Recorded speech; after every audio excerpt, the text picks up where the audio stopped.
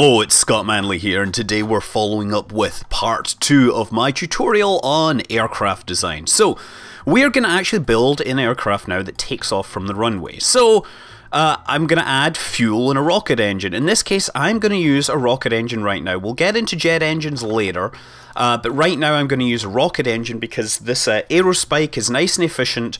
It burns through fuel more quickly, provides a nice thrust to mass ratio, but more importantly, does not provide thrust vectoring. So we're going to be still talking about controls using only the wing surfaces, and that's me adding an action group to disable. I added it to stage. Yes, so when I stage, I will disable my cockpit control.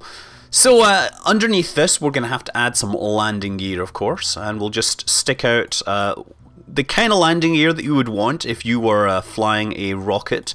You would want a nice wide base here, so I'm going to stick that there. And we'll try and make it nice and level, I guess. So we'll stick a couple there, using, of course, symmetry. So that should be nice and level, and that provides a nice base for our aircraft. So we can bring up the center of mass, and center of lift obviously doesn't exist at this time. We'll put on a simple canard for our simple winglet for a tailplane, just so that we have something. So we have a vertical stabilizer that will help us fly correctly. Add in a pair of delta wings, and we're going to put this more or less right over the center of mass because that is where, you know, everything pivots around.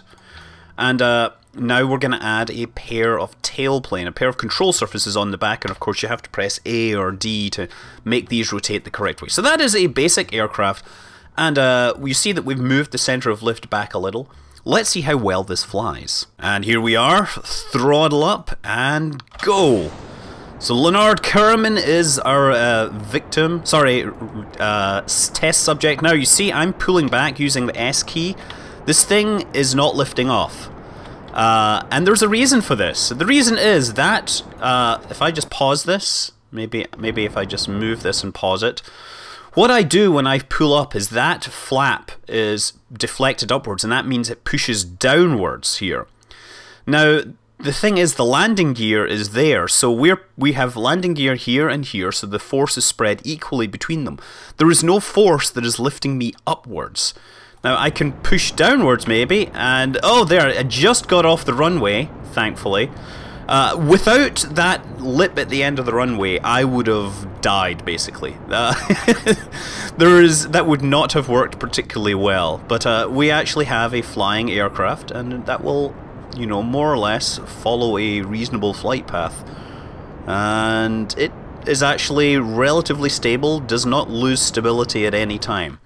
But of course, the way that we fix this is we'll go back to the spaceplane hangar and fix this. Okay, so to make this actually work as an aircraft, the force coming down from these needs to run through a fulcrum, as they say. So by picking the rear undercarriage and moving it forwards just a little, that means that this should push down and it should pivot around this, and hopefully the tail should go down and the front should go up. Okay, ready to launch with this new modified undercarriage flap combination. Get up to speed, and we're kind of pulling back. Oh, yes, barely. Barely. Okay, so we are actually flying here. And this actually is a relatively good aircraft. It's actually going to be stable because the center of lift is actually quite far back, although the fuel being depleted is shifting the center of mass back as well, but we should be able to fly this thing relatively well.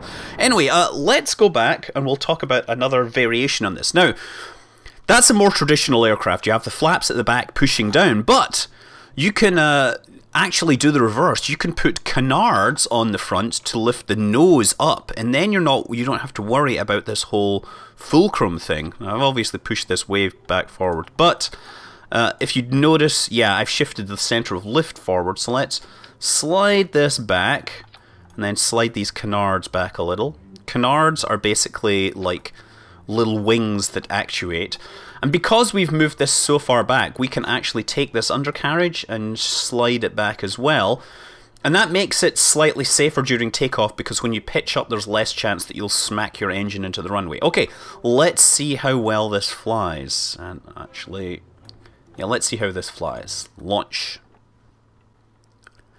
Okay, here we are with the Mark II using the wings at the front, or the canards, to lift the nose up, and you'll notice this thing goes up almost instantly. Brilliant. We can pretty much come into a vertical climb from this. Not bad, huh? We are gonna get up, because the thrust of that engine will help us fly excellently. Now, one thing to note here is that the fuel is burning from the front tank and not with the rear tank, right? So if I try to control this, what starts to happen is it becomes unstable.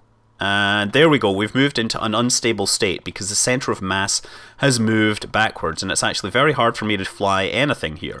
So if you're quick, you can transfer fuel out of this, out,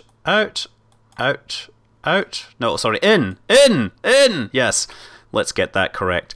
By pushing the fuel forwards, this should hopefully make the aircraft stable again and let me fly it once more. Let's, I keep forgetting which way to go. This way, in, okay. Oh, no. Come on, get stable, get stable. There we go, that's better. Look at that. There, so now we have the center of mass shift far enough forward that we have regained control of this aircraft. Really, this is a very bad thing to have to do if you have to do it, but the lesson here is to make sure that your aircraft dynamics work regardless of how much fuel you've been burning. And hopefully I could actually bring this around and land it. I'm just going to nosedive it down so that we can actually gain control. Obviously, if this happened closer to the ground, you would have a much harder time keeping control long enough to actually land it or pump the fuel around. It would be nice to have action groups associated with pumping fuel and things like that. I would seriously like to see that sometimes. There's some rockets that I could make stable if I could control the pumping of fuel back and forth. Or you could even steer some rockets by pumping the fuel back and forth. That would be an interesting challenge. And we're down, and brakes. So there we have a recovery from an unstable aircraft just by understanding how mass distribution works.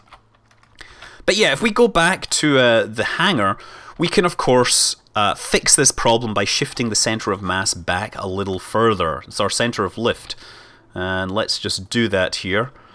Center of lift, center of mass. You got to figure out just how far back this thing is going to go, and you move the wings far enough that it will help, I guess. There, so those canards add quite a bit of lift at the front as well. They really do tend to make the aircraft unstable, and that's just something you're going to have to fight quite a bit. Obviously, the other thing to do here would be, instead of having two tanks, to have one single tank. Obviously, I set it up this way. Anyway, that's all about getting off the runway. There's another thing you can do to help get off the runway, and that is to start with an aircraft which is naturally pitched up. You can pitch up the whole body of the aircraft just by shifting the landing gear around, and that should make it more or less lift off without me touching any keys. Let's try that. I'm obviously using tricycle landing gear here. There are other types of landing gear you can use. Right, okay, so I'm just going to press T, and yes, the thing just launches all on its own because I've naturally put that incline into its airframe. So then, of course, you'll still have to worry about stability problems and all that, but that's another way to deal with getting off this runway. And finally, if you don't want to tilt the aircraft, and I should have probably saved my old design where I had everything all nicely balanced. Balance there. Switch this forwards and switch this here. That's more or less. Let's get rid of these. Let's do something that has slower wing design, let's say. And what I'm gonna do is pitch the wings themselves. Now let's take a look. Center of lift, center of mass. Oh, okay, that's definitely wrong. Center of lift. Yeah, let's just shift that here. I'm more or less guessing where this should be. This is a really bad idea. I'll put tailplane on this as well. No, you cannot. It's not wanting me to work here. Okay, so, and actually I can take these and I can pitch them. No, I can pitch them down a little, but naturally. So, what we have here is a pitched wing design instead. I'm going to try and rotate these flaps. You know what? Okay. I should have probably pitched the wings after I attached the control surfaces. Because when you have control surfaces that are naturally pitched, you can get into all sorts of stressful situations. Okay, so they're 15-degree tilt to those main wings. And that should actually help us lift up off the runway without me doing anything either, right? Let's try that. Okay, press T for this, for stability control. I'm hopefully not going to have to touch anything. Just let the standard stability control do its business. And there we go. Lifting into the sky with the help of inclined wings. That's another possibility. It's more common to see that in... you'll see that in aircraft on Earth that use... are slower, let's say. They use these. So that's another possibility. In Kerbal Space Program, wings do not generate any lift unless they are inclined to the airstream, right? It's not like the real world where you have a curved wing surface that generates lift in one direction. The Kerbal wings right now are really simple flat slabs. So there we go. Well, and we could probably land this thing if we wanted, but I'm not going to. Now, in my previous video, there was another couple of things that I missed. One was mounting the wings higher up. Now, this will actually allow something called the keel effect, and let's just put these on here. Also, I should note that, you know, if you don't want to add full canards at the front, you can actually just add a pair of little flaps there. It looks weird, but they will actually function and help you lift off. Let's see how this works. Okay, we have the wings higher up in the wing, wings higher up in the body, and that, you see how these in front of the center of mass deflect down and these come back? There we go. So this this thing, if I bring it up now and then I roll, oh, okay, let's just fly it as a glider. So I'm turning it sideways, pulling up against the thing, and yeah, it doesn't actually show the effect particularly well. Oh, there we go, okay. So this is more or less, I'm trying to fly this in a circle, right? And with the wings high up, what happens is you get something called the keel effect, right? Now the keel effect is rather like the keel of a ship. It is pulling the wings, because the center of mass on the wings, or on the body, is below the center of mass on the wings, we tend to restore back towards the... it tends to pull the body upright again. And... oh my goodness! That was such a lucky landing. Okay. Land! Let's see if I can land. Little heavy, but we did it. So that's the keel effect. That's what happens when the center of mass is below the center of lift. You will have a natural kind of pendulum effect, keeping you more or less stable, in theory. It works with a dihedral effect, and you'll find that aircraft do both. And obviously, if you do the reverse, the aircraft becomes less stable. Anyway, hope you've enjoyed this. I hope you've learned stuff. I'm Scott Manley. Fly safe.